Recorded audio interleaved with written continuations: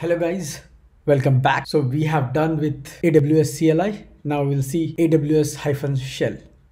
So what is this AWS-shell and why we need it? So AWS shell is a command line shell program that provides convenience and productivity features to help both new and the advanced user as it is written officially. Why we are going to use this?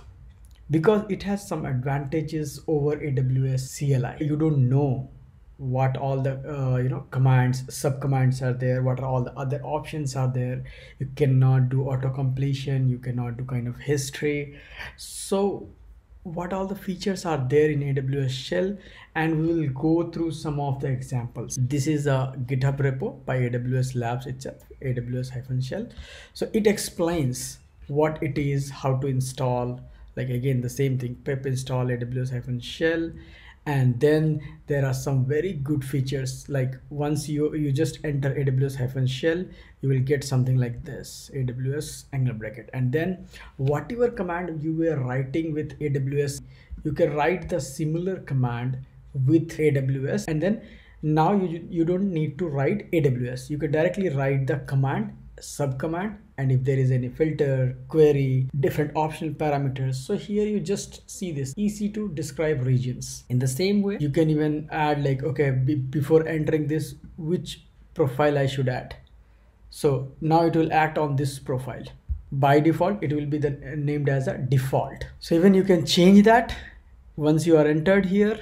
If you want to work on different profiles, just write like this. It has auto completion, it has shorthand auto completion, it is having server side auto completion, which means if you just type something like this, and if it is looking for server side data, it will look for and it will list it out here.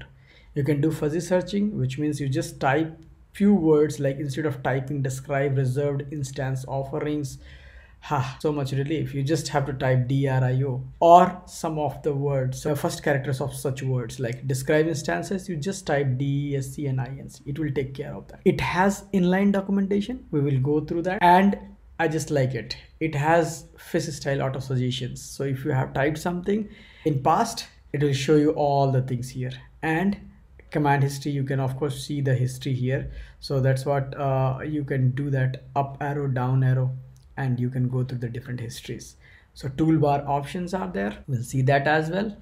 And once you're done with the AWS shell command, you can get out of it by using .exit or .quit.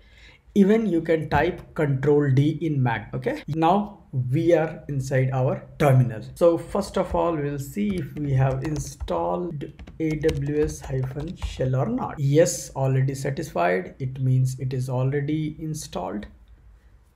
Let's type some command and try to figure out. Like I will try with EC2, and EC2, let's go inside AWS shell. So by default, it is taking my default profile.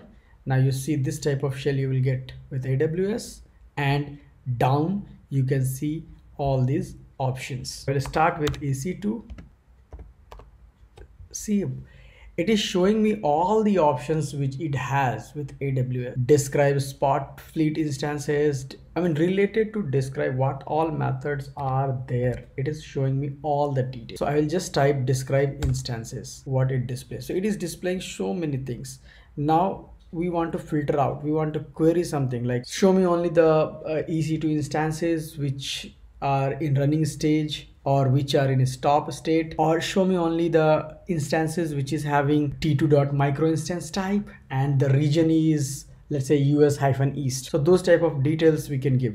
What we can do is just type EC2 again, describe instances. See, this is fish like auto suggestions. Now as I have already run this command earlier, so it is showing me that option. Now hyphen filters. So we have already explained what is hyphen filters, what is hyphen query in our AWS CLI video. If you have not gone through that, please go through that. Here is the video which I uploaded yesterday about AWS CLI, in which I have already explained all the different command lines like S3, and then what you need to type. You need to type sub command. S3 is a command, and then you need to type sub command. And after that, you need to type some kind of options or parameters. So let's say I want to say that filter and the instance type should be t2.micro, and then availability zone should be US East 1A. Now this was a filter which will give me only the instances having instance type t2.micro and availability zone US-East-1A. Now I want to display the result in such a format that I just want instance ID, image ID, and the security group ID attached with it. And what would be the output format? So output format this time I want in a text format. I will just enter it. Now you see this is giving me instance ID, this is a image ID, and this is a security group. So we'll see another example. Describe volumes. What all volumes are attached with this EC2 instances. Okay, I did some mistake here. See, I think I have 2 volumes attached, right? Now again I can do filter query on that, like show me the if it delete on termination is true or not, or what is the availability zone of that volume. We can do like that, or tell me what is the volume type. So again you can do -- filter or -- query. Okay, now something I wanted to show you is, if you see there are so many images, public images available in EC2. So now I just want to see if there is anything like Kali Linux image is available there or not. So here even you are inside a AWS shell, you can run exactly like this, and then you can pipe it, you can run any Linux command that you want. So I will type it. What this command does, this command actually searches all the public images available with EC2 and then grep it with Kali Linux, and it displays the result. It actually takes some time to search the images, so I'm pausing the video. Here you go. So there is only one image with this name, Kali Linux. So now we'll go through different S3 exercises. So with the S3 I will just type ls. It will display me all the bucket name available with that default profile. So what else you can do with the S3 command? These many subcommands are there. So you can copy something from your bucket, let's say S3, and then for example I'm going to download everything whatever is there inside this. So what I can do is I can type -- recursive, or is it showing any example here? -- all these options also it is showing, like it can, if I type -- recursive, it is going to get me all the files under that specified directory. So this is one way to download this in your local repository. Same way you can copy this older S3 bucket to your newer place. You can give any name, new bucket, and make sure like the bucket name is unique. You can copy, and if you don't want to write cp command with -- recursive, you can use sync command. Now we will see the option F9. F9 is telling it is a focused on CLI. So this is a CLI command. What if I type S3 and then ls? So it is telling you list S3 objects and common prefixes under a prefix of all the S3 buckets, right?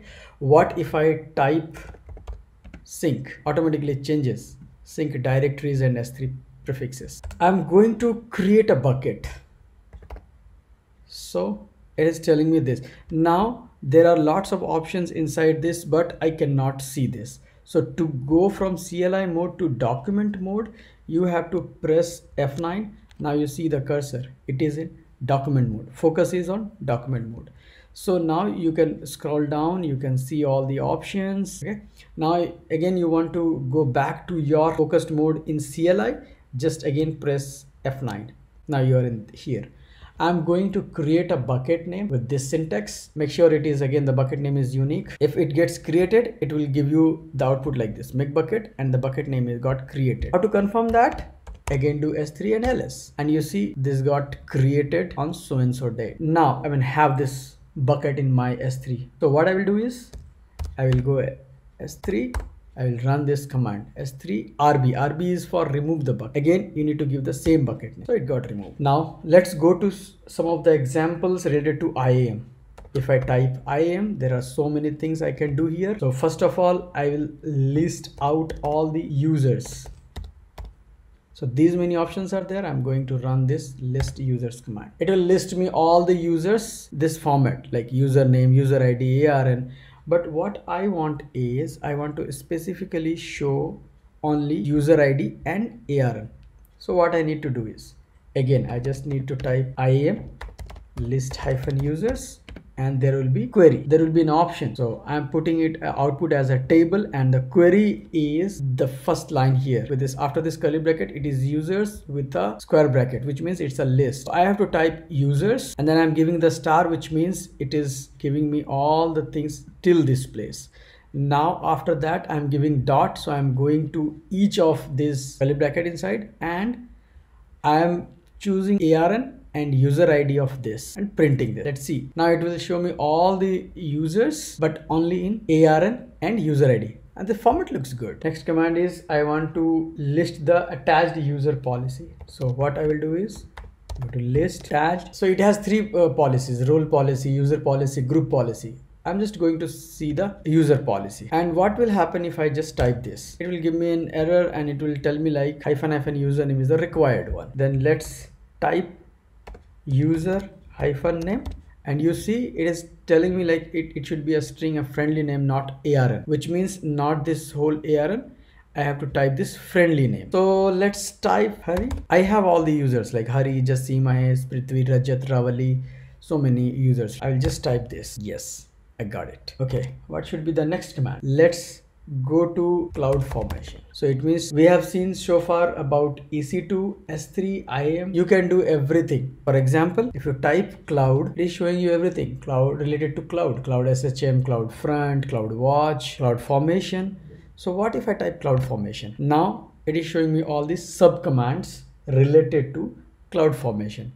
For example, I am going to create it or validate it. Let's say I already have one CloudFormation template. I'm going to validate it. After this, it is not showing me anything, right? If I press enter, it will tell me an error occurred when calling the validate template. So either the template URL or template body must be specified, which means I have to pass template URL. Okay, so template URL is here. Now this URL should be in S3 bucket.